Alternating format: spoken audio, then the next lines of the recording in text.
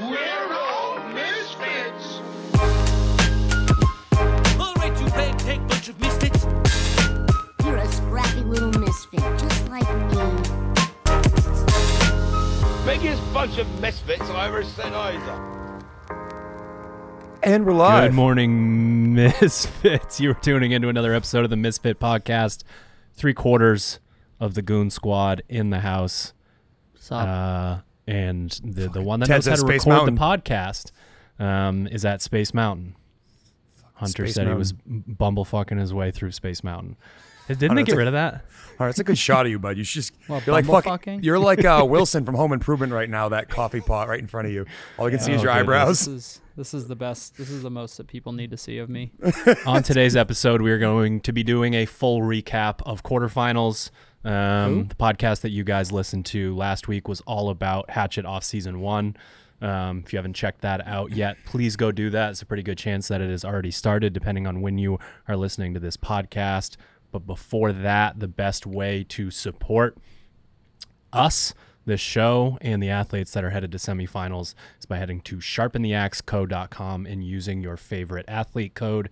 You save 10% on your order, and the athletes get 10% towards their journey to semifinals and hopefully beyond. Like I said, there's a really good chance that this podcast is actually being recorded. There was a It says giant recording red in the button, corner. right? That said it, and it says it's uploading. The people are on the screen. So we'll just say that we're good to go there. I think so. I'm going to open the floor up to you, Sherb, as the only person on this podcast that did any of the workouts, correct? Hunter did him at his house. I saw him in his driveway. I drove by his house. He's in there doing Just big didn't want box jumps anyone and to wall know what his balls. score was. Yeah, they were easy. They were really easy. I beat everybody. Trust me. Fuck. Just put whatever score you want 30,000 in. foot view thoughts, Sherb, on the weekend. I mean, I liked it. I mean, in terms of the workouts, I think it was pretty balanced. There are people who have issues with their no max lift or no complex, but like the fourth workout kind of scratches that itch. So you got, I think you got. Who would win the lift that's at the top? Probably someone named Jeffrey Adler. I mean, the Who guy that won workout The number Open? 4 worldwide.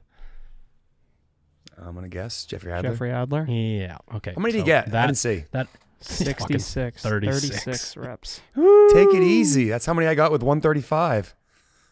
Wait, did I do it wrong? No, I mean, I thought the workouts were fun.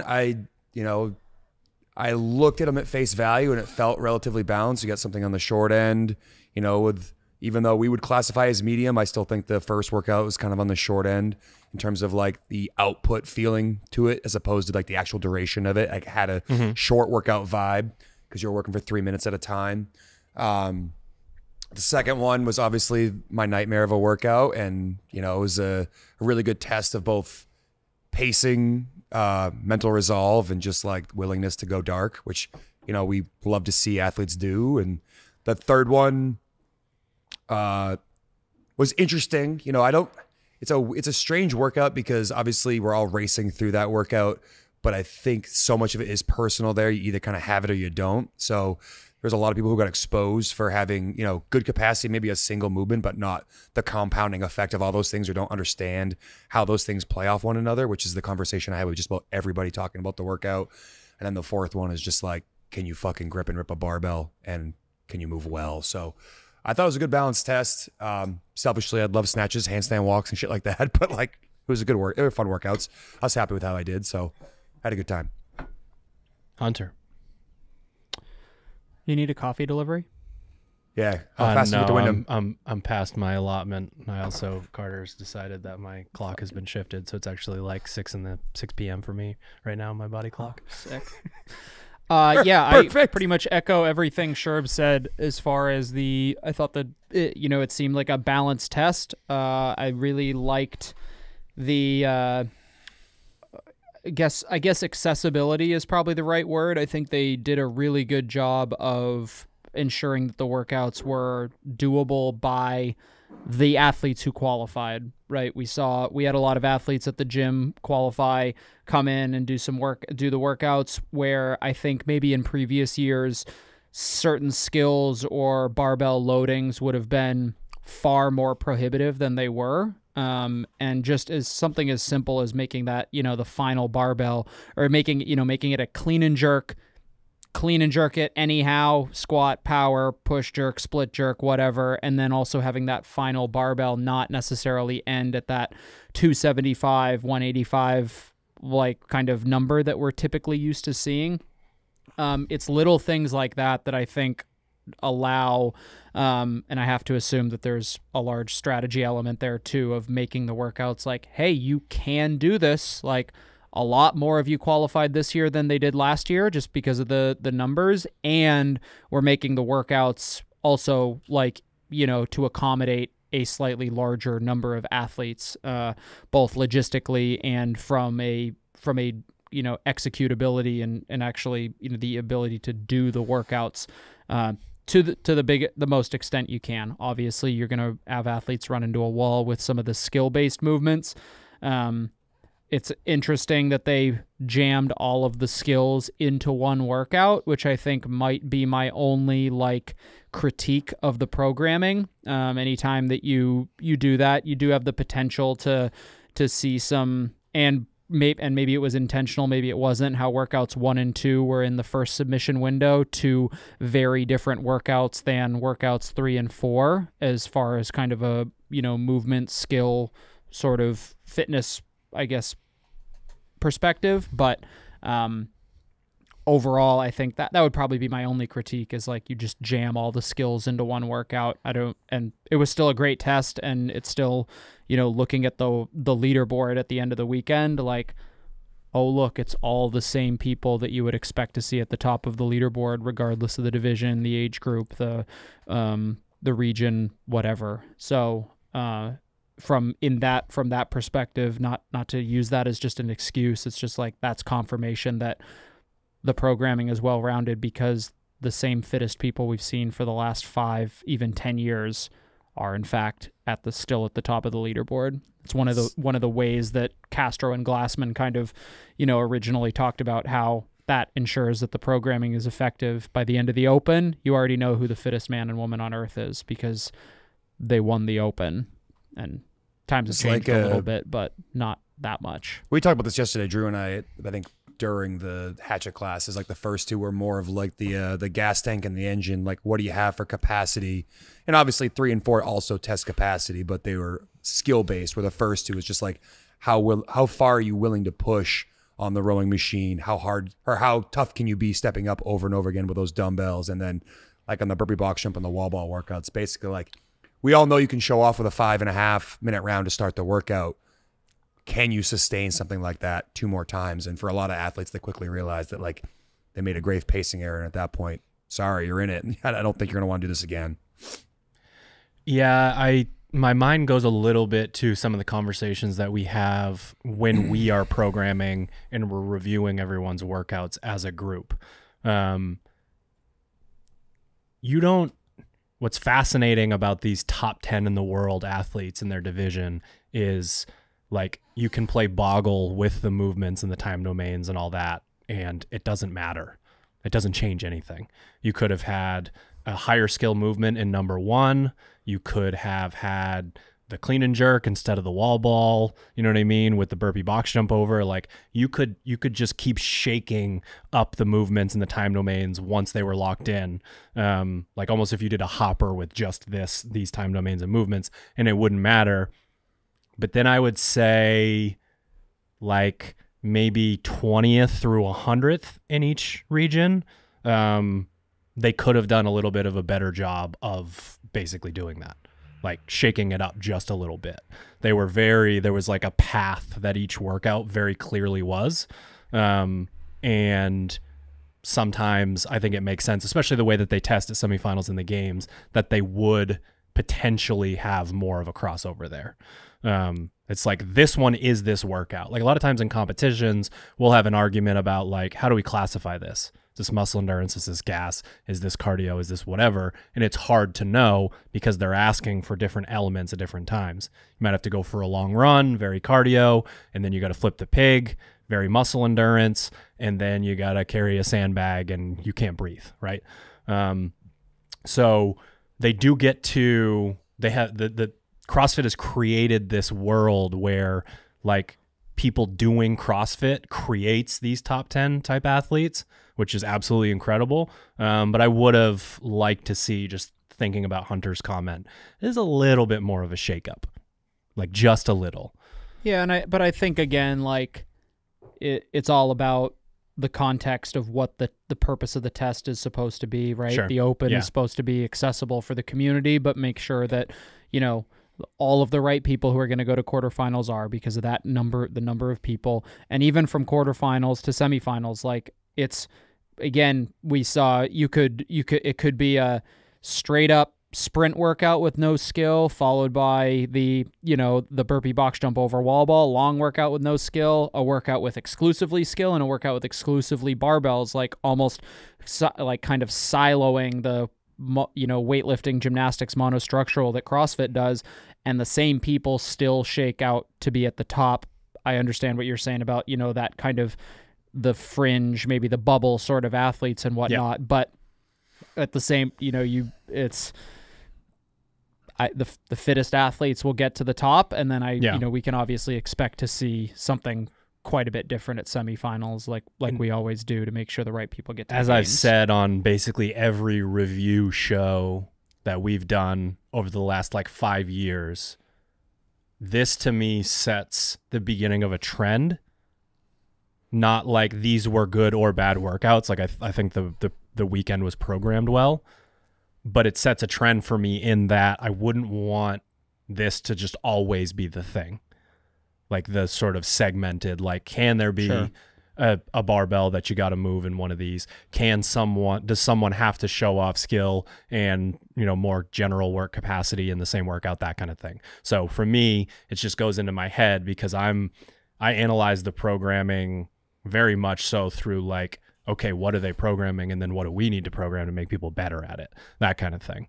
Right. And I think that from like, just from a selfish standpoint, can become boring if it's the same thing year after year. I love that they try to make you go, like, think you need to go this way, and then they take that turn, right? Like, oh, there's no lifts at the CrossFit Games anymore. It's sandbags. And they do fucking Oli total, like the most classic, like, here we are.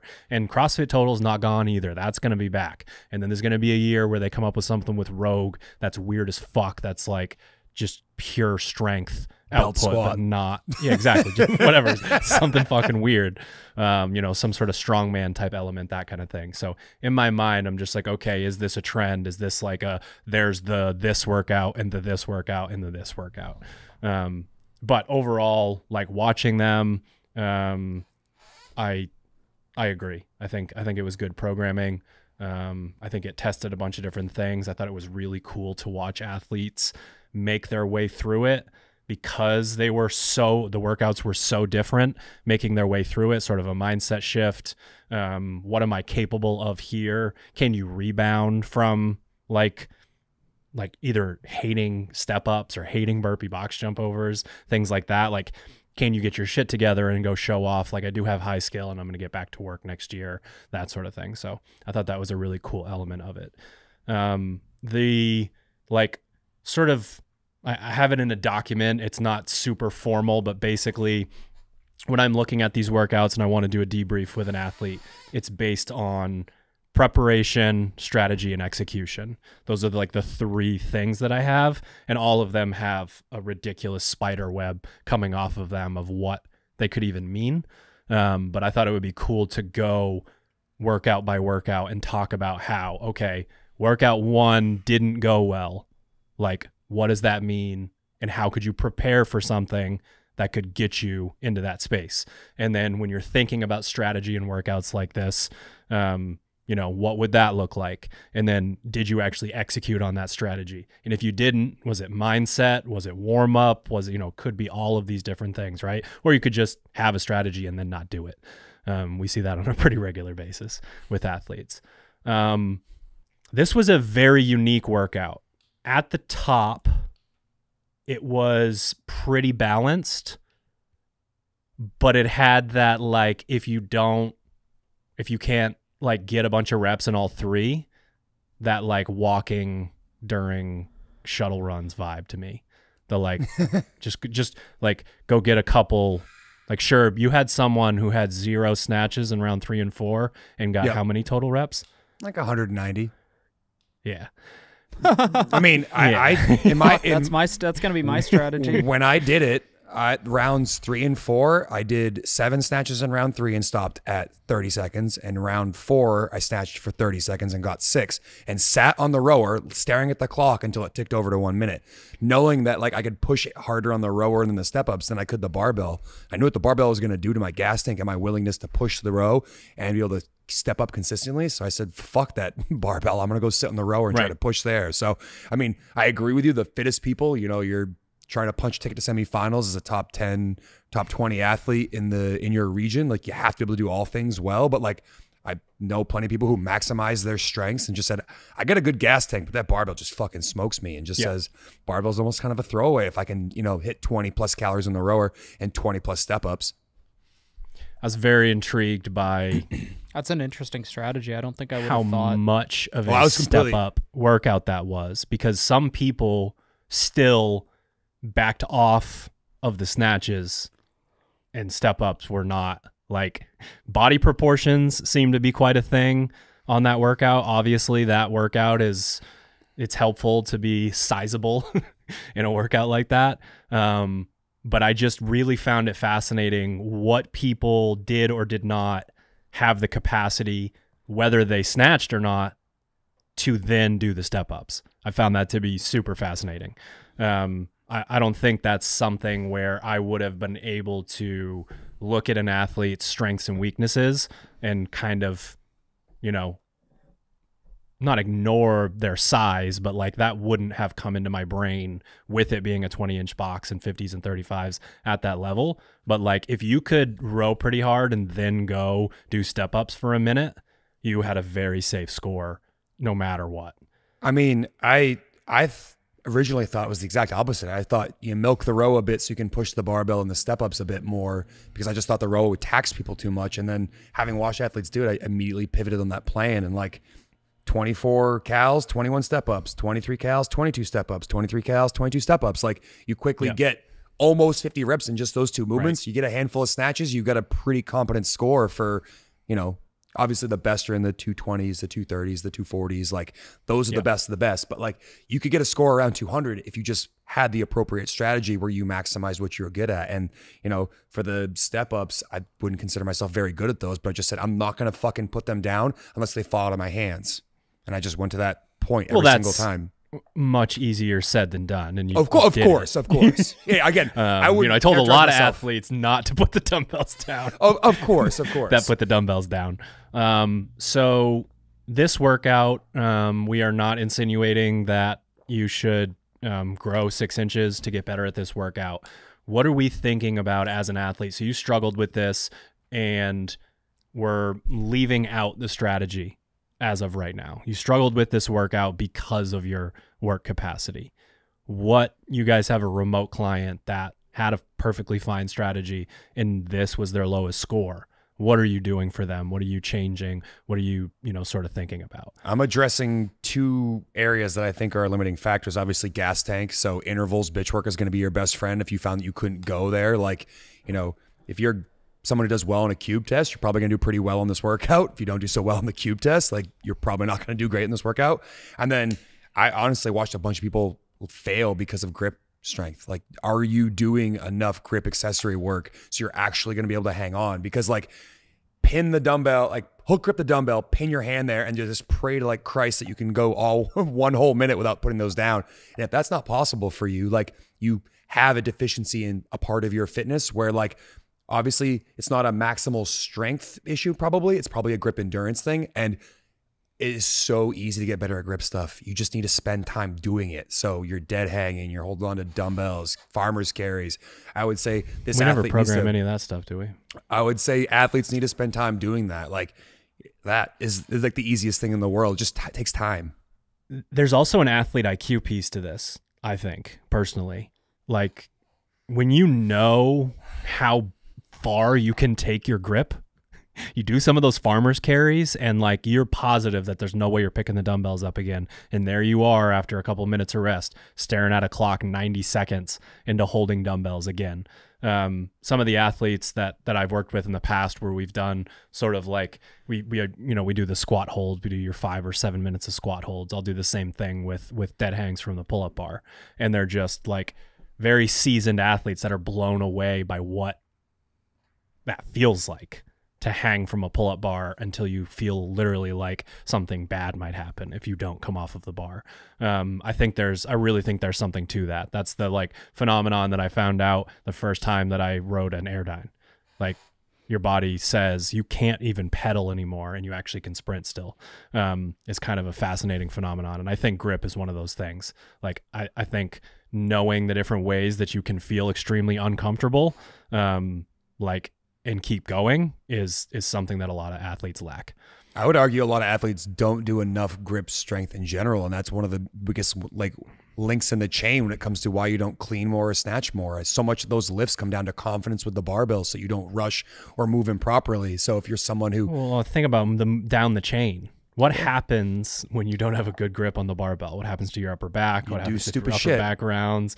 Do your shoulders work? Does it transfer to your low back? Like, if you don't feel great pulling the barbell off of the floor, that's also an issue. I would argue that if you did like the strength calipers with all the top CrossFit athletes, you're going to see that they have a clear separation, their ability to squeeze and hold on to something relative to the average population. Like they guard everything else. So it's like, you got to think about the time spent and how much that would translate to basically the entire weekend. Like the only workout that's not going to translate better into is the fucking wall ball and burpee workout. But otherwise, grip is involved in every single one of the rest of the workouts. And, if you look at a year's worth of programming, probably fucking 80% of what you've done for the entire year.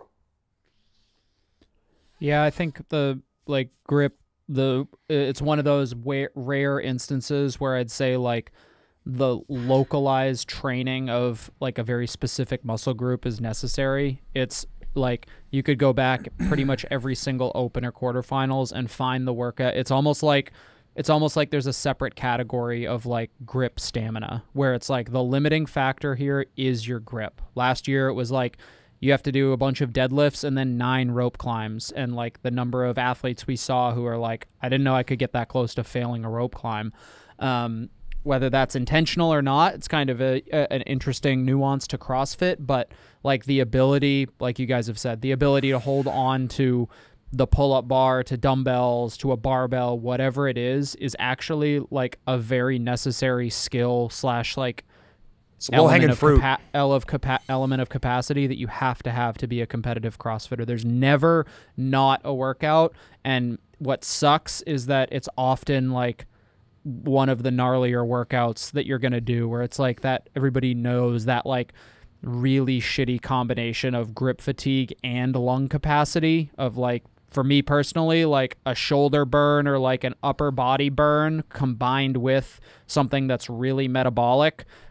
Even like open workout, the third open workout, thruster pull up, thruster bar muscle up, like just enough like full body to make sure your heart rate's in your throat, but a slight bias towards upper body and grip for me personally, but I know that's also the case for a lot of athletes. Like the grip fatigue is a huge thing. You guys have already said it as far as like farmer's carry, dumbbell, kettlebell holds, dead hangs from the pull-up bar. Like if those aren't part of your accessory work and training, they should be for sure. It's also just excellent for tendons and ligaments in your forearms and elbows and stuff like that from a longevity standpoint. But the only other one that I might add is Sherb kind of touched on the interval stuff. I'll just give another little shout out to something like the MF2 work and the zone 2 work. Basically teaching your body how to flush waist, even though that's more localized muscle fatigue in like your upper body, whereas we might recommend running or less so rowing, but running, biking as MAF or MF2 stuff. Those, even though it is more targeted at your lower body, it's not like your body is just circulating blood in your legs and nowhere else, right? Like this is a full, this is a full body. Like you're teaching your entire cardiovascular system to help flush waste, your lymphatic system to help flush waste out of those areas. And like, even if you are biking for your MF2 sessions or your zone 2 work or running, like your body will get better at flushing waste even out of your upper extremities. I was reading a Hinshaw article the other day that talked about how, any athlete that he's had really start working on their running, their fitness across the board improves, their ability to flush waste improves, their ability to recover between intervals, recover between, sets within a Metcon, all of that stuff improves. And we've been talking about that for, as long as we've been programming math, or even, even longer before that. And having the ability to flush waste in a workout like that is really important. Yeah, my mind goes to the same sort of trajectory that we use to explain how someone could get significantly better at competitive CrossFit. And that's like really dominating the different pathways through bitch work to start to really understand. I think you can learn and make adaptation at a very similar rate on machines, which is, I think, a hell of a bang for your buck. And then we move into the interval stuff that you referenced. For this workout specifically, I like to sort of blend, maybe starting in the fall quite a bit, start to blend the interval category with the bitch work category. If I'm a remote coach, I might take one of these movements that somebody struggled with, a wall ball, a burpee box jump over, a step up, and we've gotten your rowing or your biking where it needs to be, and now we're going to row or bike and then go grab that implement and get to work on that. So that's, still a very dumbed down version of even an interval. And then, then we can add a barbell, then we can add gymnastics, and eventually, hopefully by January, February, we're starting to really attack Metcons in a way where we feel like we're using that bitch work first, our monostructural conditioning, then we're sprinkling more elements, but still having, the rest period. So intensity is high. I can adjust my strategy mid-workout, that sort of thing. And then eventually when it's go time and you need game speed CrossFit, you've sort of put all of that stuff together. And man, there are some people who, sure, you'll laugh at this because you sort of showed the opposite, but there's some people whose movement patterns just don't allow them to use their quads in the same way as other people. Yeah, yeah. I mean, you clearly have enough quad hanging on the front there somehow for you to be able, because those step ups, I mean, you just watch that knee extension and you can see the difference between someone who has movement patterns that allow them to develop the quad, because there's just so many movements in CrossFit where if you're not like really, really, really quad dominant, then you're going to be in deep fucking trouble.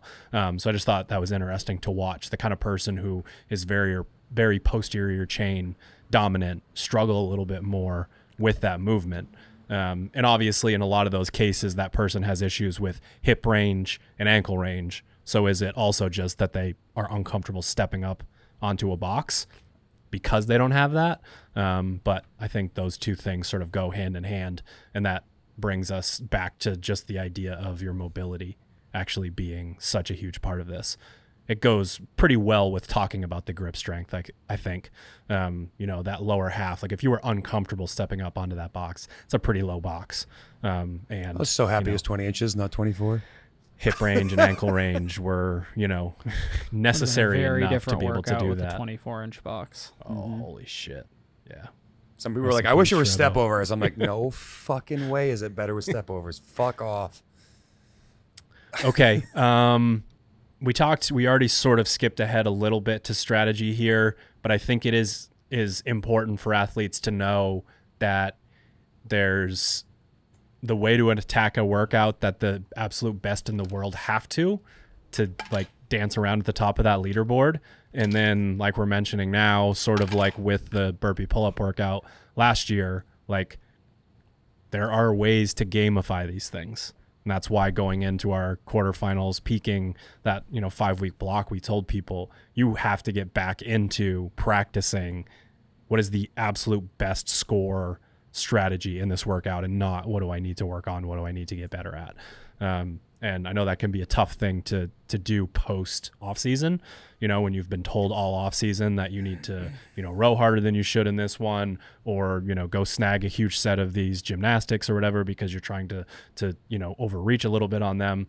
I know that can be challenging, but if you are sort of fighting for your spot and that barbell is going to fuck you up or something like that, and that you can, in Fight Gone Bad, you don't need to row, right? Like there are just workouts that are like that. What would you guys say in terms of giving advice on execution? And you can take this in whatever direction you want, but it's really just this, like, this is how I prepared in the off season. This is how I strategized the workout. Like, what can be said about the execution portion of this? Because I think it's an important thing to talk about. One of the things that I think we all do in our programming with our remote coaching athletes is that every once in a while we will specifically give the instructions, treat this as if you were trying to get the best score possible, not chasing adaptation, whereas the bulk of training is more about the adaptation we're after. So the conversation I would have is like, you like these 3 things. I want you to think about the best possible score, or what you think is the best possible score on earth. Like, so calculate the 400 time, how long 6 muscle ups take, how long 5 power cleans, whatever the workout is. Tell me what you think the best score in the world could be by doing just simple math. And then I want you to strategize to get the score that is close to that as possible. And then after the workout, I want you to evaluate, was this the right strategy? Because it's a muscle that needs to be practiced like anything else. You've got to train the muscle of how to compete, and looking at workouts and doing that. You just can't make that the bulk of a thing. That's kind of like the spectrum of, like, if competing's on one end and training's on the other, you live more time on the training, but you don't live 100% in one or the other, or you miss out on something. So I think it's something that needs to be practiced. Depending on how close you are to the season, you might have more practice opportunities than you have, let's just say in, like, I don't know, September. But I think it's something that has to be practiced. And if you don't regularly do that, you're not set up to do well when you have to race. I think probably the biggest thing for me, aside from like what Sherb said is valid, is learning to work out by feel.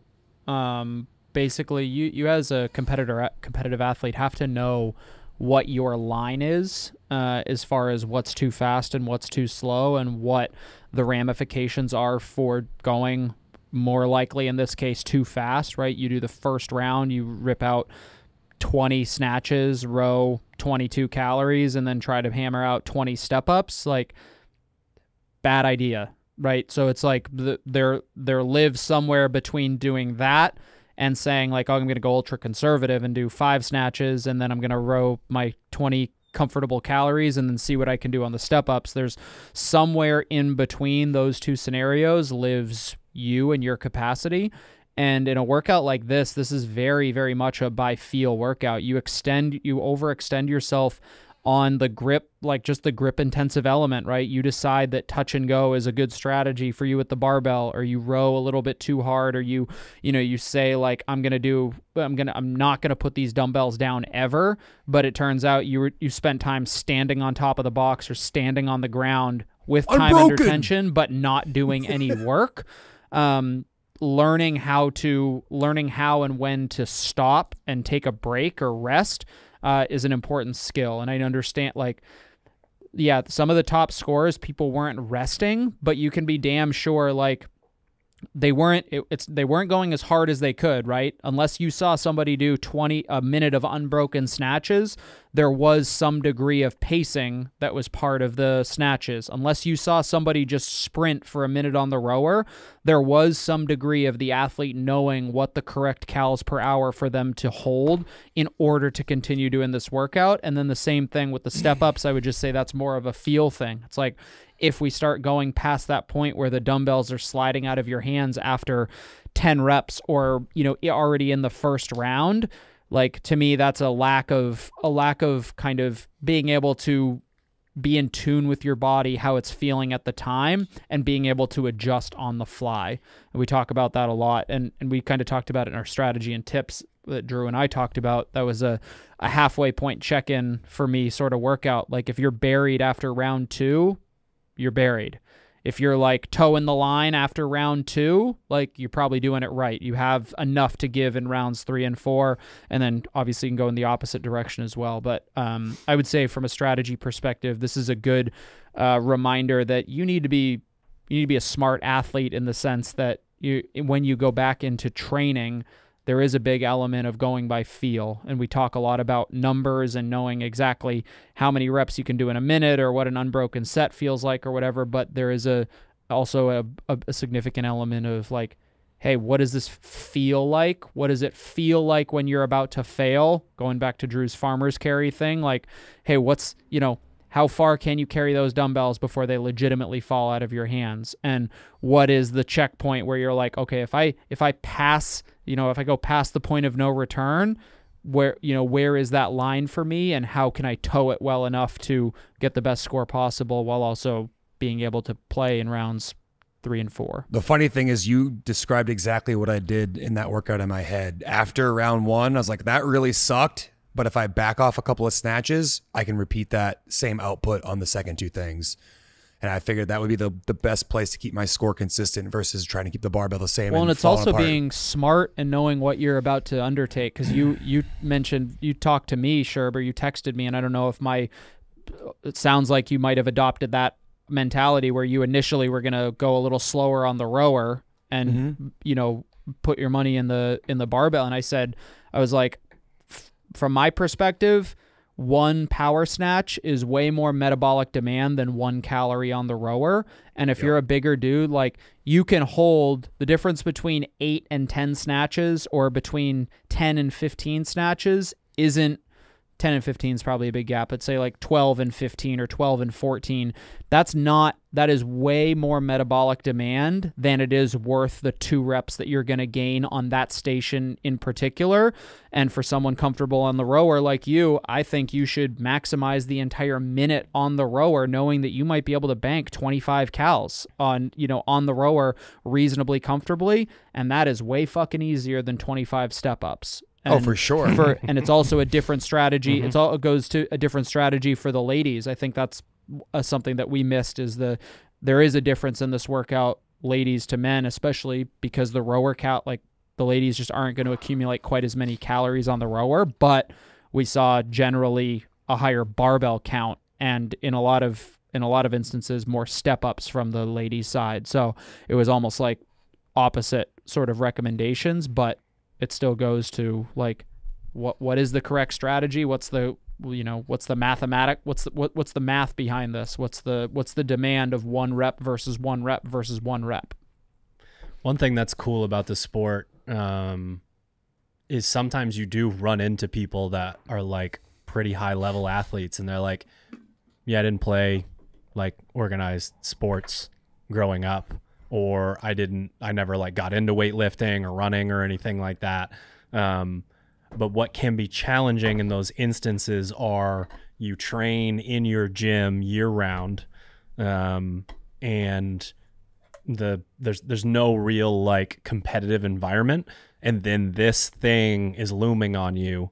And I really think there are a lot of people that don't know how to deal with, like, we'll just call them butterflies, because like you call them nerves or you call them stress, we start to get into negative connotation. You call it adrenaline. This seems to be a positive connotation in a lot of ways. And some conversations that I have surrounding this stuff is like, did you expect not to be nervous?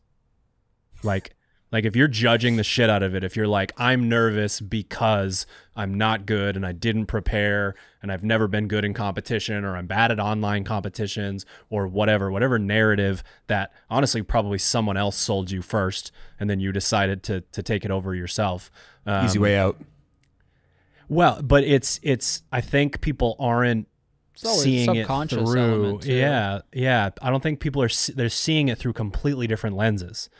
They're standing in different shoes. They've, again, these narratives that they've been fed, that they've had, sort of adopted on their own without knowing that they've adopted them on their own. It's kind of fascinating. Like, I can sit here right now and call back on all of my experiences, like playing sports, and I could conjure up that feeling like literally right now. And it makes me want to like slap the wall or like, fucking scream or go do whatever. Like there's just such a positive connotation from so many years of doing that, of that feeling. Like fucking finally, Jesus. Like if I was a CrossFitter, you jammed me into a gym for 10 months and finally let me go outside and run around, like I'd be very happy. I would love that. But in the same way, if you think about it in the opposite direction, like, okay, it's been a year of all this work. What if I'm not that? What if I'm not what I think I am? What if this has all been made up? What if the people in my corner are blowing smoke up my ass and I'm not capable of doing this? And why are they putting those expectations on me? That sort of thing. The two sides to this coin are I think extremely fascinating in figuring out why you judge the nerves or the butterflies so much. I think is a missing element from someone being on a completely different page of the leaderboard. Like you can take an athlete who just has the most incredibly well-rounded situation, energy system, skill, all this. But if this stuff comes up and you don't buy into what I would consider the truth, then you're going to have a problem. Like some people will tell you they're not tough and they love like 5-minute repeats on machines. And it's like, shut the fuck up. Like nobody suffers the way that you do in bitch work. How does that extrapolate out to 1 week later? Well, I'm just not that tough. Like I can't really go there. It's like, I'm not buying that at all. I don't disagree. I really don't. I think it's nice button on workout number 2. Everybody's favorite workout. It's easy. Of quarterfinals. Just jump right into preparation. What do you do for this workout? And I will tell a little story as a preface to get us started. I had a conversation with an athlete yesterday that was like, you don't want to be the athlete that says, I got a pretty good chance of qualifying if there's no burpee box jump overs. Like you never want to be that athlete. You want to be the athlete. Yeah, coach. Agreed. You want to be the athlete that like there are some athletes don't realize how much. As long as that bar is 95, 75 right? Maybe or less, and we're good to go. Easy. And day. Athletes are like so many athletes at the highest level are very humble. So like the programming will come out one year and it'll be super well rounded, and they'll go, it's fucking wheelhouse for me. Like I'm so lucky. And it's like, no, you're not. You're like insanely fit. That's what the answer to that question is. You're always trending towards being fucking silly enough to think that well-rounded program is wheelhouse for you. I think we'll take that any day. But the cool thing about this is if I'm in pursuit of getting someone's step-ups in order and workout number 1, or their wall balls or their burpee box jump overs in number 2, it does not matter if they come up again. If that is a major hole, something is very wrong with your mobility or your work capacity or your skill within a movement. And to be, sort of just wondering what level you can compete at in a worldwide competition, the ability to make a significant change to anything will have huge ramifications on everything else that you do. So like if you can figure out, even if you over bias a little bit, if you can figure out how to slay the dragon when it comes to these movements, everything else is going to get a lot better. And I think the step ups and the burpee box jump overs are just great examples of that, because what would you have to do to get really good at step ups or burpee box jump overs? Do them. Just do them. Do a lot of them and get fit at the same time. Yeah, I actually had someone reach out to me. It was like, do you think I'm not strong enough to do wall balls? And that's why I did bad in this workout. I'm like, no, you don't do enough fucking wall balls. Yeah, you can't throw a 20-pound pillow and do an air squat fucking 10 feet. Shut the fuck up and do wall balls until you don't fucking care you're doing wall balls. We've literally done that with athletes here. It's like, hey, you hate thrusters. Every time you come to the gym, you're going to warm up and you're going to do 3 sets of 20. Start with the fucking empty barbell and build your way up. It was a conversation Sherb had with a 56-year-old woman at the affiliate. Slapped the shit out of her. She was like, this is actually a conversation Hunter had 2 weeks ago with Sherb about double unders. Sorry. Yeah, fuck. Just fucking do them. The wall balls. The wall balls are so easy. Do 50 before every single session you do. Do them as your warm up. It's no different than the 2K row thing. Do them every time until you do not care that 50 reps is 50 reps. So that way, when you go to a workout, you don't care if it's fucking 5 wall balls, 50 wall balls, or 500 wall balls. Just keep fucking doing them until you don't care. That's honestly the easiest thing with burpees. It worked for me with some of the gymnastics movements like handstand push-ups and chest to bar pull-ups. Like, you just got to keep doing them. If you can't bitch that you're not good at something if you don't practice it. So like, if you suck your burpee box jump over, it's like, I'm sorry, but you need to do more of them. And if you're like, I can't figure this out, well, maybe you reach out to somebody and say, all right, can you look at the way I'm doing this? Is there something wrong? Because there can be a technical element, but for a lot of athletes, it's just exposure. You don't do them enough. I think the exposure helps with the technical element just from the point of understanding what is going wrong. You talk to enough people in a gym, you're going to figure out or you watch enough people move and then you go. Because if you're like pounding your head against the wall, especially with a burpee box jump over, there's a decent amount of technique in terms of, how much movement costs can change incredibly. Like, I watched multiple people stand almost all the way up on top of the box, or their break before their next rep was to stand all the way up, open at the hip, and then go back down. And like, there's just these things where it's like, we do enough snatch workouts and burpee workouts and thruster workouts to know that like, you moving your body long distances is going to be a problem for your heart rate in a workout like this. So, you would hope that if someone worked on them enough that they would get that, but I do think that there is a pretty big technical element when it comes to some of these movements, but I think the exposure usually puts a magnifying glass on those. I mean, I had the conversation. Go ahead, Hunter, go ahead. I just was going to say, like, someone says they're like, so you've got a fit athlete who's good at most things except for this one thing. It's like, well, what exact part of that one thing is it? Because if I tell you to do one burpee box jump over, that person's like, are you fucking kidding me? It's like, okay, well, what about 10 of them? It's like, okay, no, that's fine. What about 20 of them? It's like, okay, that's when I start to, I don't like that. I don't want that anymore. It's like, we got to figure out exactly what element of that thing is giving you grief. Is it for a burpee box jump over? Is it that, like, I don't know what the fuck to do with my feet, so I spend a bunch of extra energy taking steps that I don't need? Is it an efficiency thing? Is it the burpee gets tough, like my back starts to get tight because I worm myself off the ground and then I catch myself in the bottom of a shit position on top of the box, my back gets tight, so I hate the movement? Is it I don't know how to pace them, so my heart rate gets too high too quickly and it makes the rest of the 50 fucking miserable, right? It's not the odds that it's just it's the whole movement. It's like, it's not the whole movement. There has to be some element of it. Like, identify the very specific element. If it's a wall ball, it's like, my shoulders get tired.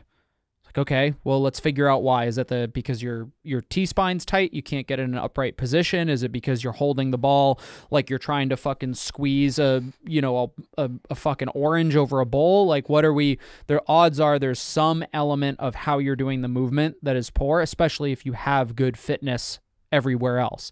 If you it's like, I don't like burpees, I don't like box jumps, I don't like wall balls, I don't like double unders, I don't like rowing. All of a sudden we're starting to say, like, oh, got it. You don't like bitch work. You don't like the engine stuff, that sort of thing. And that's usually somebody who just needs to improve their overall fitness. You need constantly varied functional movement at high intensity, not, this exposure program to do, 0 to 150 wall balls, that sort of thing. So depends on who the athlete is, but I think an important element of like figuring out a very specific movement is like, what is it about that movement specifically that gives you so much grief? Our segue to strategy is, did you just do them at absurdly varying paces throughout the workout? Like, correct. Yes, you did. The biggest athlete IQ question of, I think, the entire quarterfinals was, what is your 15 minutes of burpee box jump over pace? That is a massive fucking question, right? Some athletes were doing 16 a minute. Some athletes were doing 8 a minute. That's a variance right there. That is a massive swing in how many reps you can accumulate. And I watched a lot of athletes, just the whole reason they got their score is because they did a 5-minute round to open and paid for it for the rest of the workout. They weren't able to get themselves back until round 3, and at that point it was just too late. I mean, thinking about the workout, like the quick math on it, like if you were able to do if you're looking to finish this under 20 minutes, right? That's 640 a round. Yeah, 640 a round will get you finishing the workout at exactly 20 minutes. I saw athletes go through the wall balls and think about them as like, all right, I'll do them in 2 minutes. That gives me 440 to finish my burpee box jump overs. And then the first 20 reps had done, first 20 reps of burpee box jump overs, it spent 90 seconds. That's just like, that isn't it. So when I went into this workout, so many people did that. Well, when I went to this workout, I watched someone go directly before me. His name's Kyle, and he's got this is a like dream quarterfinals workout for him. He's got an awesome engine. He's very tough, but execution error was just simply pacing. He finished round 1 at like 5:45, and I was just like, ooh, that's probably about 30 seconds too fast. He finishes round 2. It takes him, I want to say about 8 minutes, right? And I'm like, oh, I don't think he's got a 6-minute round in him to finish. He just didn't have it because he went too fast. So following him right after him, I'm like, all right, I'm going to try to finish around 6:10. I finished at like 6:08 for the first round. And then I got done and I was like, all right. Or no, sorry. Yeah, 6:08. I was like, that's probably still a little fast. I knew the middle round was going to be the sticking point for a lot of people. It's like, how far do you fall off in round 2 relative to round 1? Because most people can see the light at the end of the tunnel in a workout like that and kind of push at the very end. It's what's that middle round look like? And after the middle round, I broke up the wall balls more. I went slower on the burpee box jump overs, but I was still like, I think I had 13:18 was the end of my second round. So like 2 seconds ahead of pace because 13:20 would be 2 rounds at 640 a round. And I was like, all right, as long as I'm not a baby on the wall balls and I don't blow the fuck up on the burpee box jump overs, I have a chance. And personally, I found because I like wall balls, again, that's part of it's like the psychology of it, but also because of the rhythm of it, wall balls after 15 reps began to bring my heart rate back down a little bit and bring me back in control. So I did 4 sets of wall balls the last 2 rounds. It got me in control enough that I knew that if I just started moving on the burpee box jump overs, even though I was crawling for the first 26 of them, that I had a chance because I knew I could pick it up at the end. And I think having played it out, it basically goes round 1's your fastest round, round 2's your slowest round, and round 3 is typically a little bit faster than round 2, but maybe not quite as fast as round 1. And I think that's the strategy that most of the athletes who had successful goes to that workout executed on that workout. And that's simply just realizing, like sort of what you're saying in the last workout, it's feel. You have to know what that feeling feels like and to stop calculated before that point so you don't cross that line, because once you cross the line, the workout's over and you're just playing survival mode at that point. And you need ownership of that concept. The idea that you need to only watch YouTube videos to find out what your strategy is going to be, or Hunter, you're my remote coach. You tell me exactly what my sets and reps are and what my targets are, and I'm not going to adapt mid-workout. Like, you don't know how I'm feeling today. You don't know how my warm-up was. You don't know X, Y, and Z. Like, there is a level of ownership of knowing what something is supposed to feel like. And man, this is the exact reason why we're not going to shut the fuck up ever about athlete IQ. If you didn't have it in round 1 of this workout, it'll come to you. It'll come to you for sure. It's on its way. Go ahead. You might It's coming. It's on the Keep other side of that fucked box. your whole season up, right? Yeah. Just that's a 5-minute chunk. Your spot on the leaderboard not being reflective of your fitness level could have been, I don't know what the first 5 minutes of a 20-minute workout is supposed to feel like. Like, to me, like, there's a reason why it's not just the programming, right? Like, us sitting on here talking about this stuff, like, no one else is going to fucking listen to us have these conversations, so we might as well say them into a fucking microphone, right? If we walk out into the gym and had these conversations, people glaze over in about 2 seconds. This is our safe space for being fucking nerds. But yeah, I just looking at this workout and watching so many people do it, there was this, like, the exact example you gave, sure, but I watch people here, I'm like, this person's going to crush this workout relative to, sort of who they're competing with. Not necessarily the case. Just didn't think about it. Only thing I want to add to this workout before we move on is there was a workout, Sherb will remember this, probably like 2 months ago on main site, 2 maybe 3 months ago, AMRAP 10 minutes, burpee box jump overs. Wow. So if you're a competitive CrossFitter and you don't pay attention to main site, like imagine that workout, imagine that you did pay attention to main site and that workout came up and you thought to yourself like, what would I get in that? Do I get 100 reps? Do I hold 10 burpee box jump overs a minute? Can I hold 12 or 15 reps? And like, lo and behold, that total number is not that far off from quarterfinals. So whether that was intentional or not, I don't know. But I bet it was. If you're a competitive CrossFitter, like, and you don't pay attention to the main site programming, shame on you. You can't ask people to run. You can't ask people to use multiple machines. What are they going to ask for? I have an idea. Right? Power snatch. We are going to go a little bit faster on workout 3 and 4. I know you got to take off, Hunter. I don't know if you have... I'll bounce at like 13 minutes from now, like 10 minutes from now. Cool. So workout number 3, preparation here. Did you fix the way that you moved? And maybe Do you understand most fatigue? Yeah, like I don't know though. These kind of workouts, they really do like within maybe a minute swing shake out. Like I saw some people take some real fucking chances and just barely squeak through, and then someone else took those chances and didn't. But what happened was probably what was supposed to happen because of movement efficiency more than anything. I think enough people saw basically everyone breaking up everything from the beginning to know that at every level it's okay to take breaks in this workout. But man, the rope climbs, the fucking rope climbs. People that climb the rope efficiently looked fine on the muscle ups. The people who, we had an athlete change his shoes and knock a minute off because he was like, I could not get a fucking lock in the shoes that I was wearing with the rope. Because we just talked about like what went wrong here. And it's like, he's like, I haven't climbed rope much in these shoes and I guess they're just not great. Fucking slapped on another pair of shoes and went from, I think, 950 to 9, right around that level. And it was just like, it was so much easier to do. He was able to go in and do 4 sets of 5 on the muscle ups. Was it actually the shoes, or was his strategy different?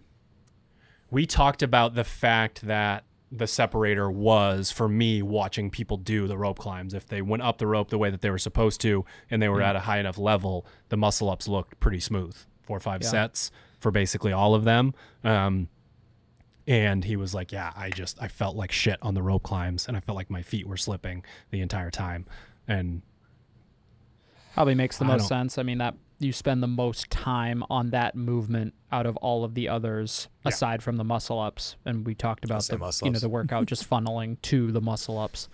The movement efficiency thing is obviously is priority number 1. Like, did you not only do you move well in the individual movements, but are you able to physically get into the positions that are optimal for that? So like, imagine that you do kip well, but for whatever reason, you're super overextended on the top of every handstand push-up. You use your hips effectively, but you end in a poor position. Cumulative effect there is like, okay, my low back's tight from handstand push-ups. Now I need the opposite motor pattern, the lifting of the knees, the use of the low back and the psoas on your rope climbs. And then lo and behold, has just been detonated by rope climbs, and now you have no turnover in your muscle up. Like, I think for the most part, everybody identified that the workout was designed to be muscular fatigue, and it's one of those. I guess we were maybe before we were on air while Sherb was mentioning this, because we always joke with athletes and just kind of internally, like the run your own race sort of thing is dumb in competition when it's like you're not running your own race. Like, you need to race against the people that you're racing against. But I do think that there is there's an exception to every rule, and workouts like this is definitely one of them. Like, I am not going to run Ryan McKay's race on the burpee box jump over wall ball workout. I am not going to say, and with gymnastics, that was probably a bad example. The muscle up, the gymnastics one, like, you need to be able to run kind of your own race as far as like knowing what your capacity is in those movements, because there is like that line, kind of a fine line between leaning forward and bending over when it comes to gymnastics and muscular fatigue. And you lean a little bit too far forward. And yeah. There are athletes that have absurd capacity in shitty movement patterns, and they think that because in a couplet where there's no interference, maybe it's running and toes to bar or something like that, where they're doing better than someone who moves well. It's like, well, you're very fit, have pretty good muscle endurance, move like shit. When you run interference throughout the entire workout like this is when you see the best athletes in the world failing muscle ups or legless rope climb, whatever it is, at the CrossFit Games, and the other person just taking an extra second, jumping up and being able to finish the workout. And everything leading to that moment looks exactly the same. And then you look at the end of the weekend, and it's not a surprise that, Tia Toomey's had so many moments like that where we're wondering as she entered the rig in Madison before running across the grass, who's gonna, it's her and it's Haley Adams, it's whoever. They all enter at a very similar time, and then fucking surprise, it's a 5-minute workout, 15-minute workout, 25-minute workout. Who shoots out of the rig and runs across the field first, fucking arms pumping in the air? Who's the one that does that, right? And that's because the movement efficiency is also there. It's this huge piece of the puzzle, and there are moments where it matters more than others, but in this type of workout where it's just this massive instance of running interference here, like if you don't move well, if you didn't actually look at the skill column, in your program and say this is skill work and not like showing off my max set of toes to bar, then that's what changes at this moment. And that's like a challenging mindset to have over the course of an entire year, fine-tuning certain skills that you feel like you have capacity in, but in reality, compared to other people, you might not. But yeah, this workout, just thinking about how you would prepare an athlete to do better and at what their strategy would be, like what can be said other than use your fucking brain and you need to move better. Like those I think last thing would be discipline too. Like one of the things we've done in skill work throughout the year is say, here, you have to do this many reps. I want you to pay attention to how long you take of a rest between movements. Like I think of someone like Kenzie doing that workout. Like none of the movement sets I think would be ultra impressive in terms of volume, but like every time she came down from something, there would be a timer in her head going 1, 2, 3, and she'd be back up into the next movement there. So I think that's another thing that could be practiced in something like this is knowing what your forever sets are and being ultra disciplined with rest periods, because that's one thing I definitely was guilty of in this workout is I played it, I think, pretty safe. And then I came down from the muscle ups and I'm kicking myself a little bit about the time that I had. And it was because I gave myself these crazy long breaks between muscle ups because I was unsure of what I should do there. So like, I think that's also something that can be trained there is discipline in rest periods and realizing what you think is 3 is probably 12 to 15 seconds. That goes to the feel thing too, and the discipline, right, combined together. It's like you might actually have the right strategy. You're going to say, I'm going to do 10-6-4 on the toes to bar. And it's like, okay, great. That sounds like a good strategy for this workout. And in the second set of toes to bar, it's like, man, my grip is starting to get tired before this set of 10 because you've worked out 4 times before this, over the weekend. You're just generally more fatigued. And instead of saying like, this is bullshit, like I should be able to do that, like 10-6-4, it's like, no, it's like, that's fine. No amount of fitness has changed over the last 72 hours. You're probably just a little fatigued, but it doesn't matter. The point is like, make that adjustment on the fly, have the discipline to say like, actually this set of 10 is like going to be a bad idea for me later in this workout. So I'm going to take an additional rest period. And then you tack on the discipline element of now that I just added a set, I need to be even more disciplined about the rest period I take between these reps. Just because you're smart enough to know like, okay, I'm not going to push that past that line of muscular failure. And that means if I break things up a little bit more, I just need to be a little bit more disciplined with rest. Imagine caring about your placement on the leaderboard in competitive CrossFit and not figuring out what to do about your shoulder mobility. Like yeah, I mean, underneath it's like we talk about movement efficiency, but like the not possible foundation for a that is lot of holding people. that up is your mobility, right? It's like there are some sports where you can like, hey, we're going to figure out how to make a movement pattern work based on the mobility or whatever that you have. In CrossFit, where it's like the sport is getting yourself into the correct and most efficient positions in order to do the most work in the least amount of time. If you're skipping over that, you're just smashing your head into the wall. Yeah, you think you have ankles, knees, hips, shoulders, elbows, and wrists. Get your shit together. Make if them you work have- correctly. Yeah, if you have a major problem in any of those places, you're just not going to have access to what your body would be capable of doing. Okay, last but not least, we have workout number 4. Hunter, you're taking off, so I'll let you say your piece about workout number 4. Obviously not the most complicated thing in the world, but I think a fun show of that Venn diagram of fitness and strength. Yeah, I think this is the one that is like, again, this is not a run your own race sort of thing, but like also not trying to go, if I try to keep up with Sherb in this workout, I'm probably going to have a bad time. And it's just kind of knowing that line for you. And then again, a bit of an athlete IQ thing here. What I liked was that the barbell ended at a more accessible weight. And then we still had kind of those heavier checkpoints in between, but identifying where the sticking point is in a workout like that. And then again, going to something as simple as like, okay, for me, I know that this workout is challenging. I've done workouts with 5 clean and jerks at 225 in them as an AMRAP before, and I know roughly like what cadence I can hold on that workout. I know for me that like anytime I do an EMOM of clean and jerks, like 2 reps takes me, X amount of time. Basically using the clock to your advantage and saying like, I'm going to do a clean and jerk every 10 seconds on that second barbell, and then I'm going to do a clean and jerk every 15 seconds on the second barbell. And when you start to do that, especially in this workout where there was only 30 reps that kind of led you into that final barbell, you actually find that like, as long as you're pretty consistent on those first 3 barbells, you're going to have a very similar amount of time on that final barbell, which is what we saw.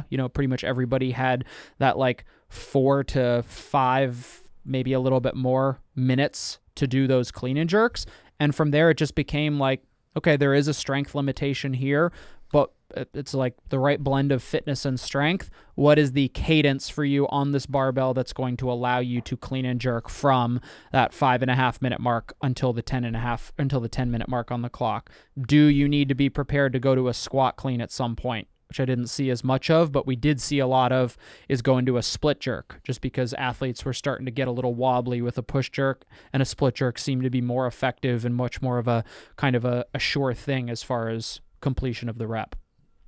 And at the highest levels, we come back to similar levels of strength and fitness and, dare I say, mobility and movement efficiency are the things that are separators, right? That can't When you be the thing watched, with everything. I watched a 25 rep and like a 30 rep, and if you were just kind of walking around the gym as a coach, you wouldn't notice the difference.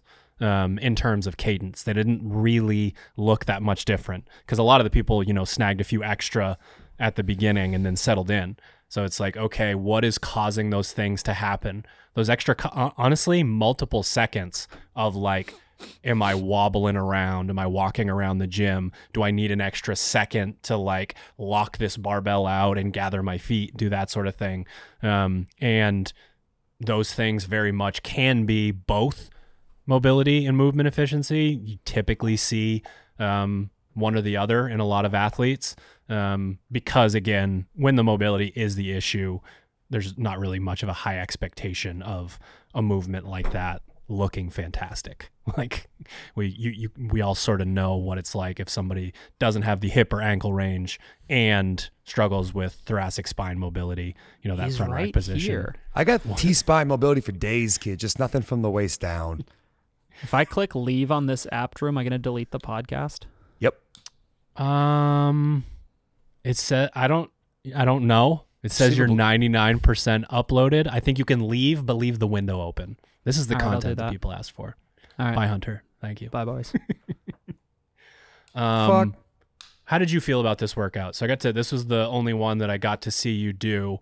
I was glad that, because honestly, the first 3 barbells for most athletes is just like, sorry, but you have to get these done as fast as possible, because not like backing off, the time that you're getting back, or the time that you're not getting back is just too much to overcome when it comes to that. So I was glad to see you decide to buy into those first barbells early. Well, one thing I didn't do during the open that I sort of kicked myself for not doing during the open, but after, was like redoing any of the workouts, even though I thought I probably could have done better. I was a little sick during the open. So like part of that was just like, I don't feel good. I don't want to keep doing this. So when I had 100 people sign up. Yeah. Got shit going on. Yeah. A little busy.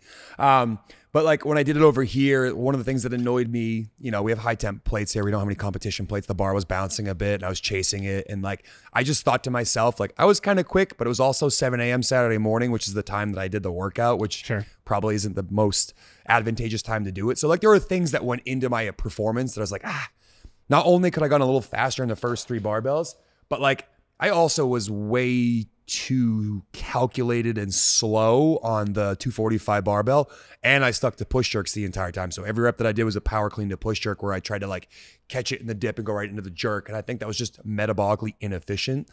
So going in with a strategy, if I can go a little bit faster in the beginning of the workout, and then I'm going to try to split jerk these and see how they felt. Like, I don't know how my split jerks looked, but they felt pretty secure in terms of like, I never had any wobbly ones where when I did the push jerks, I probably had 3 or 4 reps where I was fighting myself to try to stand them up. So, I felt really good through the first 2 barbells. They were basically the almost exact same amount of time spent on the first 2. It's probably like maybe 10 seconds slower on 185 than I was 135. 225 felt good, but I actually had over a full minute more on the final barbell in the retest versus the first time around. So like, you and I had discussed, if you get there, it becomes a simple math equation. What many reps do you want? How much time is left?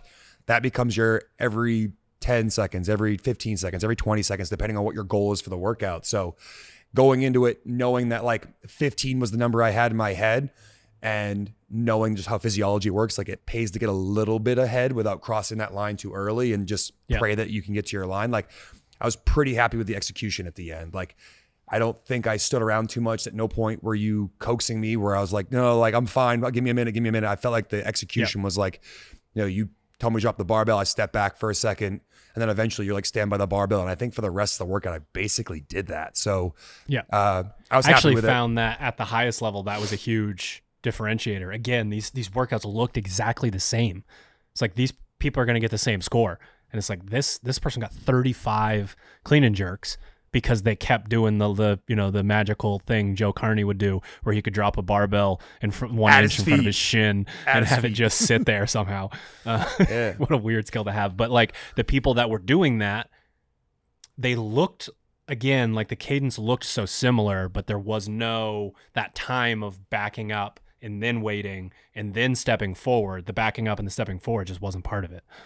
Yeah, I mean, it's no different than, thinking about your setup in event 2 or 1, with the rower and the box and the barbell. Like, if you take 2 extra steps, or for some reason you think it's a better idea to walk to the far corner of the box, to the corner that's closest to the rower, you just lose 1.5 seconds here, 2 seconds there. And then you look at the leaderboard at the end of the weekend, you're like, fuck, I was 5 to 7 reps behind the best.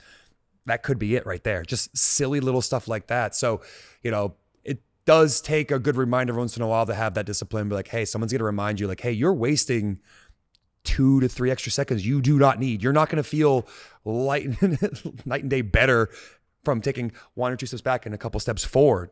So just stay there and be disciplined to pick the bar back up. And I do think that made a difference, because, I gave myself a chance to get a few more reps than last time. And, I was happy with how that played out at the end. Like, I don't really know how that stacks up to the field, and I still don't know because the leaderboard's not active. But like, I knew going into yesterday's retest that like, I could do better, and I'd be kicking myself at the end of the weekend, even though I don't have aspirations to compete much beyond semifinals. It'd be cool to make semifinals, and I'd be kicking myself if it were fucking 2 clean and jerks where, be tough for 30 more seconds and you get that number. So I was happy with that. And I think it was a good workout. Obviously a little bit different for me than, the Austins of the world, who are probably closer to like, all right, let's do 245 Grace real quick here. Yep. But I thought it was a fun workout. It was a good test. I mean, I'm very happy it was 245 versus 275. I would have probably gotten like 5 or 6 reps if it was 275 versus 245. So it was just a better test for me because it's a weight I can still move somewhat consistently. Well, and that's why like this workout's probably the top one that comes to mind when we're thinking about competing as a skill, because some people, again, we've addressed this in the past, will train all year long and get lulled into like they train alone. They never have training partners, or they're never comparing scores with online training partners, and they get pulled back into, well, this hurts a little, so that means that I went hard enough to make an adaptation. And unfortunately, like there's a lot of workouts in CrossFit, competitive CrossFit, that you can half-ass that still hurt anyways. So for me, that means like, again, if these workouts are looking similar, one of the things could be that competitive element of like, we addressed it earlier with like, actually your grip's probably fucking fine. Hold on to the dumbbells. Like you're uncomfortable. Okay. Sorry. Like, so what? That's how I think about this workout, in knowing what it's like to have someone drag you along in a workout. That first time in a while that you do it, we have athletes that, follow the program that live all over the world. They'll come to visit and they get that opportunity, if we've got, a little mini training camp going, of getting pulled along in workouts. And they're just like, whoa, like I didn't know I was capable of that. I haven't felt that shitty in God knows how long. And that's what can be the separator in a workout like this. Like you're doing it, you're in the moment, it hurts pretty bad. And the problem is you took 2 or 3 extra seconds on each rep that you shouldn't have, and you multiply that over each rep and over the course of 4 or 5 minutes.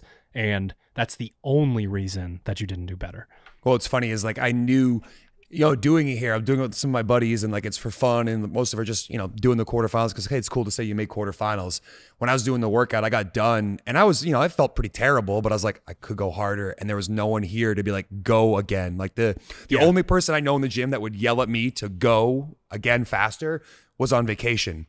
So I was like, he was just on, April break. So he's on vacation. Yeah. So I knew that if I came into yesterday at the gym, that if you or a hunter were around, and if I asked one of you to count for me, that you wouldn't let me take that extra 2 seconds I do not need, that doesn't really make anything different, that would keep me accountable. And like, there are workouts where that person can push you into making a poor choice because they care about you and they want to see you do well. And that maybe not be the best strategy, but in a workout like that, where like the barbell's in a percentage that you can move steadily, but you're just going to want to take that extra 1 or 2 seconds that doesn't help. You need that person to be like, all right, pick the fucking bar up again. Just do it again.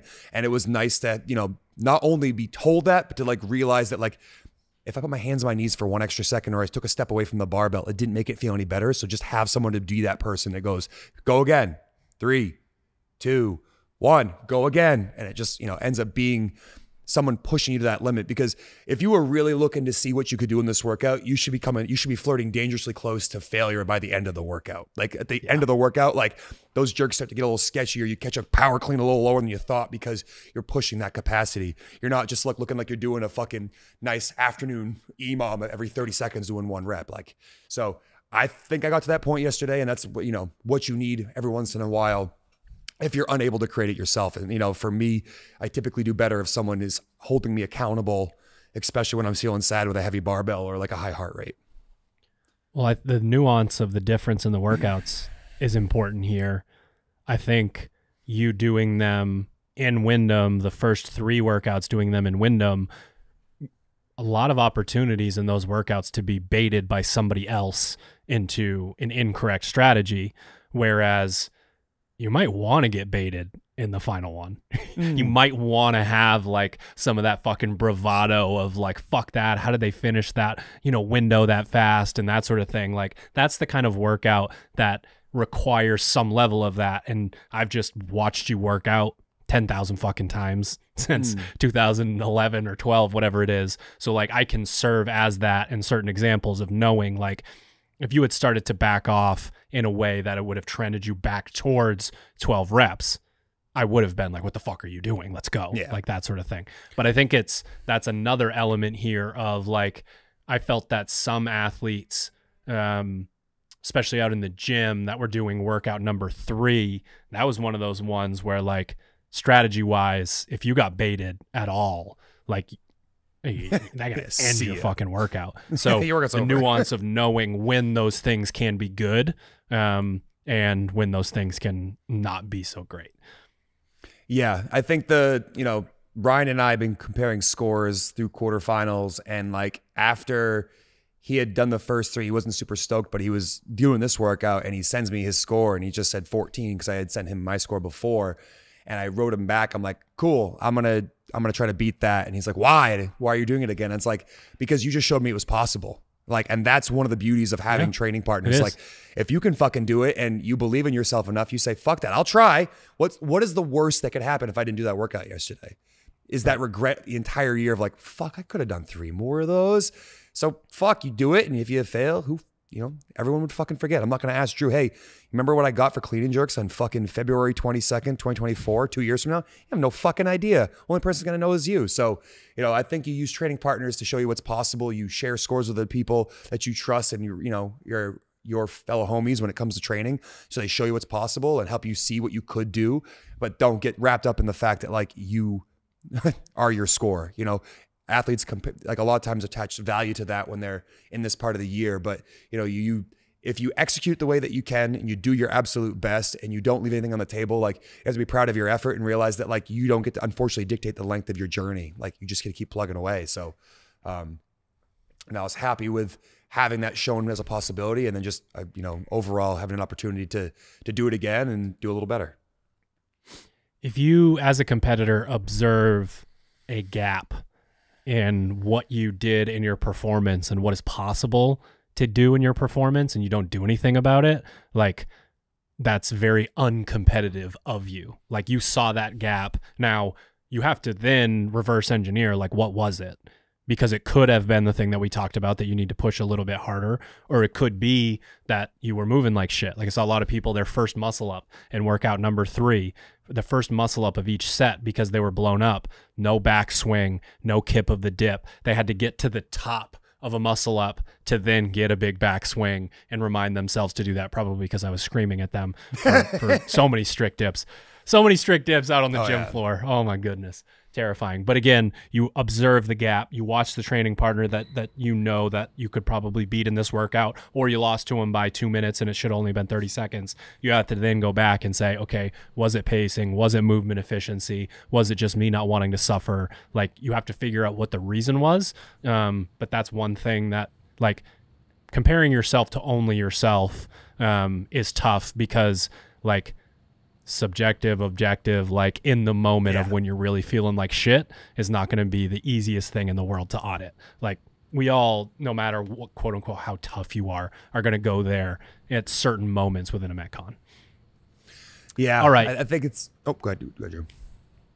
No, you're good. No, I was just going to echo what you said. I think looking in that, something like that, like at some point you're only as fit as you're going to be. But the important part here, and I think the number one message you should take home from this is like, did you do your homework ahead of time? And did you spend enough time thinking through everything to maximize your current potential fitness? Which I think, unfortunately, we still see athletes who have tremendous fitness not take the extra time to really dig into something and think about it before they do it, because they just, like instincts will kick in and I'll do my best. And a lot of times that like you said earlier, like if I had done these workouts in Portland, I might have got baited into a strategy just because, they're my homies and I like working out with them. Right. That doesn't necessarily work well for testing. Great for training, but not ideal for testing.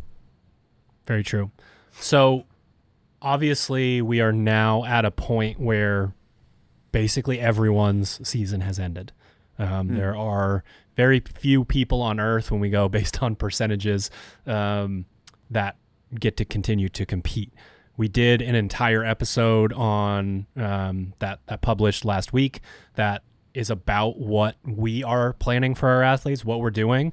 But unintentionally, I mean, I knew it would happen, but unintentionally, everything that we're doing in Hatchet Off Season 1, which is starting on Monday, April 29th at misfitathletics.com, is like like we talked about, like, hey, we got to get your mobility better. Every single day has a hold to get you into the positions that we need, to get you the stability that you need. Every single day has the option of being on the strength bias track because number 4 is what knocked you out, or for most people, the conditioning bias track, which obviously is a lot more about workouts 1 and 2. But taking the time to audit these workouts, and you know what, like, almost everyone that I've gone in, you know, I keep tabs on the misfits, like staggering improvements from people if you look at their worldwide scores in the open and quarterfinals from last year to this year, which is always fantastic to see. But that's when the basis of comparison goes back to you. Like when you're competing, you're trying to beat everybody else. When you're in the off season, it's like, okay, whether I finished 10 spots above or below where I wanted to, what is it about my performance? What did I learn from this year that will allow me to move forward? So like whether you thought it was a success, whether you thought it was a failure, you now have a baseline. You've drawn a line in the sand and said, can I go above that? And it could be any number of these things that we talked about in this podcast. But the great thing is being able to do the strength bias track or the conditioning bias track and then choose your personalized skill progressions. It's going to address every single thing that we talked about in this podcast. Couldn't agree more. My only word of note is do not get tempted by how many options there are and trying to do all of them. I think that's something that really happens this time of year.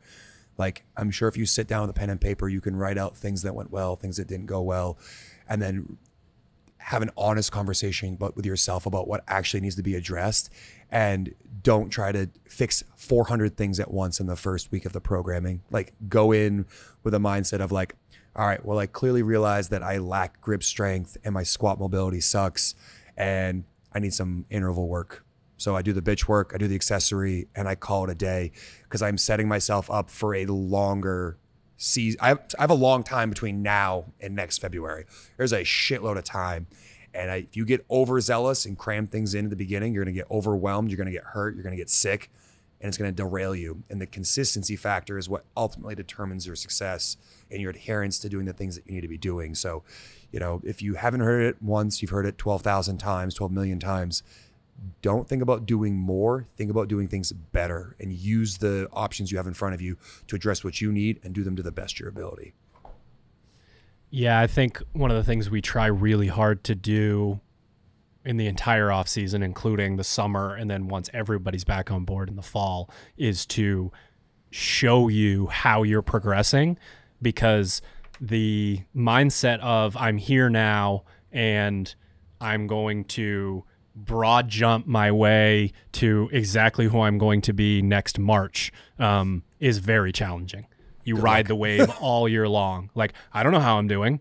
I hope I'm getting better. I'm so fucking stressed about how fit I'm going to be in March, and you're not noticing what's going on there. And like, again, you're riding the wave of the high highs and the low lows throughout the course of the year. You need to be like stand up and put one foot length in front of the other and visually think about what that is, and then slide the other one up, and then slide it forward, and then slide the other one next to it. We're taking these tiny steps over the course of an entire year. So if you do what Sherb is asking you to do, you're taking those steps, you're observing how you're improving while you're doing it, and you realize that, like, man, if I'm doing squat holds and I actually commit to doing this for 10 months, what kind of position am I going to be able to get in at the bottom of a wall ball for it to be super easy, and then for me to be able to stay super low on top of the box in a burpee box jump over? You just bought yourself a minute on that workout doing squat holds. Like, that is not a more is better situation. That's drop your ass down into the bottom of a squat basically every day for 5 minutes and see how it changes your fitness. Like, how could it change my fitness? You'll find out. Better is better, not more. And again, I couldn't agree with you more. It's going to show its head in more than one spot. And if you stay present and you're hyper aware of how you're improving, that should be all the fuel you need to realize that, like, if I keep doing this day in and day out, the leaderboard will show the difference next year. And I've had athletes that do that, you know, that just plugged away with the same thing consistently day after day after day after day. And then they get a chance to do strict handstand push-ups in a workout, and it doesn't fuck up their muscle-ups at the end, and they get a baller score on event 3. It's like, hey, the handstand holds you did in fucking October are the reasons why you were able to do the muscle ups at the end of that event. Good job. Keep doing that stuff. We're going to do a fun little Easter egg situation here. We've been talking about quarterfinals for 90 minutes. I'm going to give some shit away and shout out the Misfits simultaneously. The buy-in into the programming and into being supportive of the community and giving a shit about yourself and your scores, the amount of DMs that I got. Hey, I'm thinking about this. Super thoughtful questions people were asking in terms of strategy, in terms of order.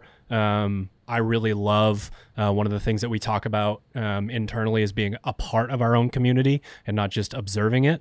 And I can tell you it was a pretty incredible experience. And then proud papa moment when I go in and click through the names of the people who have been in touch with me throughout the course of the year. And it's jumping 50 spots, 100 spots, 200, 300 spots on leaderboards. It's so awesome to see. So the first 3 people who DM me either on Discord or Instagram, I am at Misfit Coach on all 3, and write the word cornucopia. I will send you some free Sharpen the Axe. Yeah. Is the emoji in there? I'm using the emoji. Does it have to be spelled correctly for them to win? Cornucopia. Cornucopia. I don't even know how you spell that fucking word. Thank you / congratulations. Send me a DM. I'll send you some free shit from Sharpen the Axe. Everybody else, head to sharpentheaxeco.com. Use your favorite athlete code. You save 10%. The athletes get 10% towards their journey to semifinals and hopefully beyond. Thank you for tuning in to another episode of the Misfit Podcast. And yeah, teammisfit.com.